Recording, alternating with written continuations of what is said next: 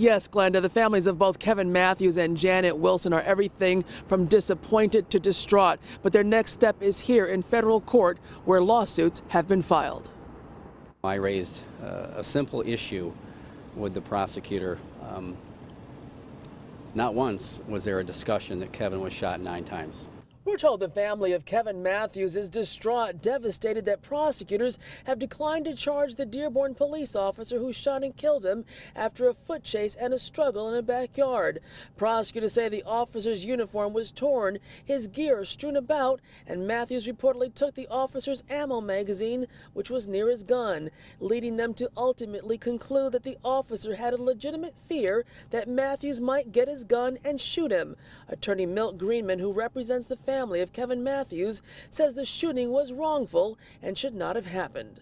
I've talked to this witness. The witness is clear. It was Kevin yelling, "Stop it, stop it." And then he was shot 9 times. Basically, they told us that the odds were against us winning a case if they decided to go ahead and prosecute.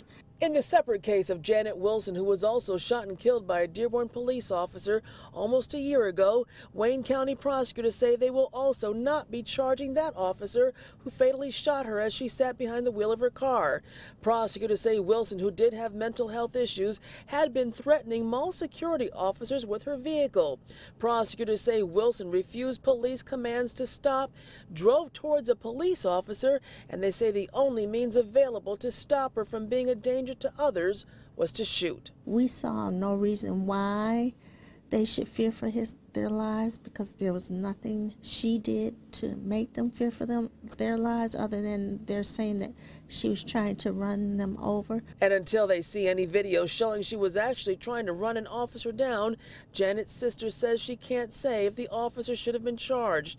Both families of Janet Wilson and Kevin Matthews now suing the Dearborn Police Department in federal court. We have now an avalanche of information to go through, and the test of time will be over the next year. We'll establish that this was an excessive, wrongful killing. And attorneys for Janet Wilson say it's a dark day in the criminal justice system, and they say were the shooter not wearing a uniform, he'd be charged. Reporting live in downtown Detroit, outside federal court, Kimberly Craig, 7 Action News. All right, thank you so much, Kim. And